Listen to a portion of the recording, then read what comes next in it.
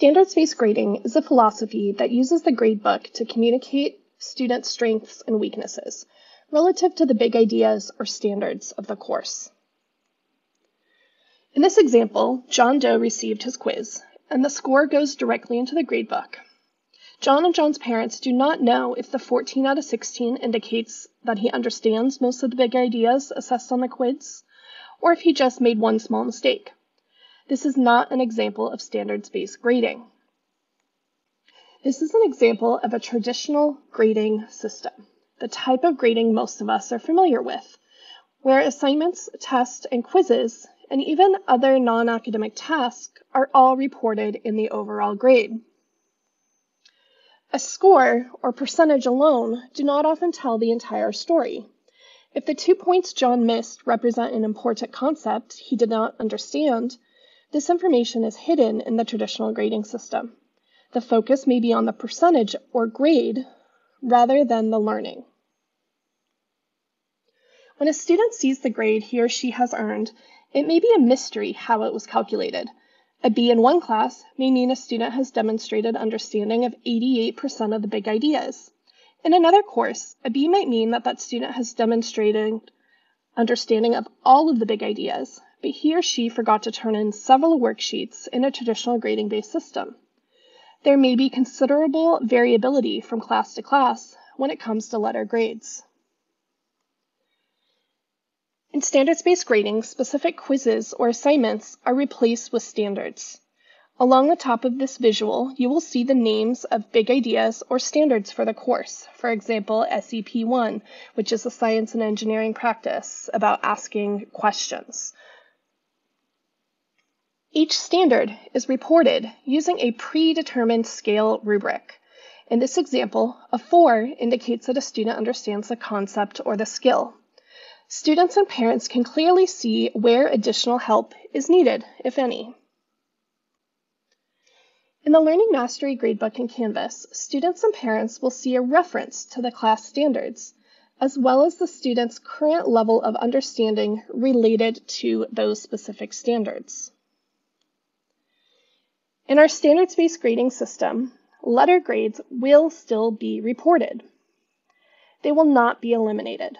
Student mastery will be transferred over from the Learning Mastery Gradebook to the Assignment Gradebook as letter grades at the grading reporting periods, and they'll be posted on official transcripts and included in the GPA calculations.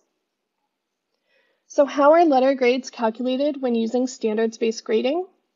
In Canvas, in the Assignment Gradebook, you will see 2 assignment categories.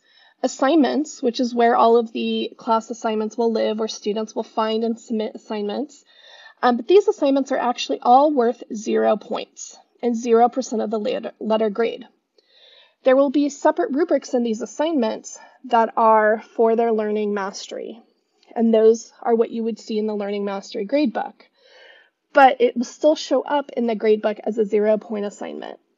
The second category is where their grades will be transferred over to, so from the Learning Mastery Gradebook into the Assignment Gradebook, and it's worth 100% of the grade. So the student mastery levels from the Learning Mastery Gradebook will be transferred over, and this is how you will see the letter grade. So in the Learning Mastery Gradebook, there's 2 gradebooks in Canvas. The Learning Mastery Gradebook is where students are going to earn their points for mastering the learning standards on a 4-point scale.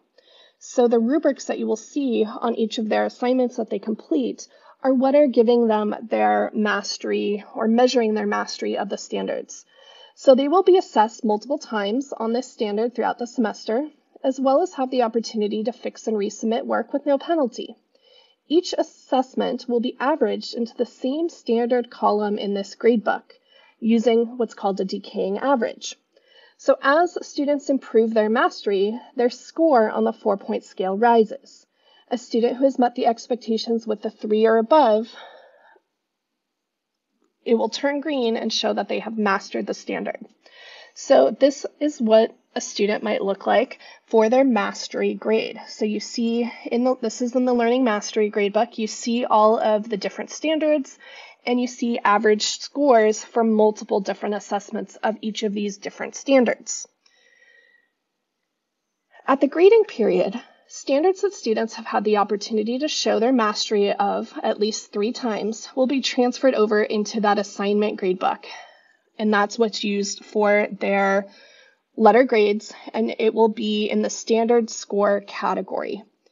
Each standard assignment is worth 4 points, and it's in the standard category, so it's going to be counted towards that letter grade. You will notice that the grading scale percentages are very different than what you might used to be seeing. Each letter is divided up into 20% bands. So this student, when their learning mastery grades were transferred over into the traditional grade book, you will see that the student has a 63.3%, but it says a B. 63.3% is traditionally a D on a traditional grading scale, but with the transfer over from the learning mastery gradebook, this actually would be a B in the gradebook and a B on their transcript. So how does the conversation change between students and teachers? When using a standards-based grading system, you are going to hear different conversations. So in a traditional grading system, nothing really changes. Students may raise their grade by completing extra credit, doing better on the next test, or completing assignments that are past due. The conversation is not always on learning the big ideas, which is kind of the whole thing. We want students to understand the concepts and to learn. And instead, it may be on doing something rather than the actual learning itself. In a standards-based grading system, student grades are based on their level of understanding related to the core standards. In order to raise student grades, they need to demonstrate a higher level of understanding of past and future standards, and new levels of understanding replace the old levels of understanding in the gradebook. In a standards-based system, students study and learn because they know their current levels of understanding. In the traditional grading system of the past, students study and complete assignments because they're told to do so, because they want to just get that A. They think they have to complete all the work, and they may not do a great job. They're not necessarily learning. A standards-based grading system has the potential to motivate students to learn at high levels. I do not anticipate seeing any long-term changes in GPAs from students going from a traditional grading system into the standards-based grading system. However, I do believe that quarter and semester grades in a standards-based grading system will be a better and more accurate reflection of students' learning. So why standards-based grading? First, I believe that this will improve communication between teachers and parents, as well as students, related to the students' understanding and knowledge of big ideas. This feedback can be used to help students move beyond what they already know, to continue moving forward, to help ensure that the parents and teachers and students all know what they need to spend more time either teaching or learning. This process is called assessment for learning. Using student assessments results to help determine what should be taught or retaught in the future, giving students the opportunity to build upon their knowledge and to grow.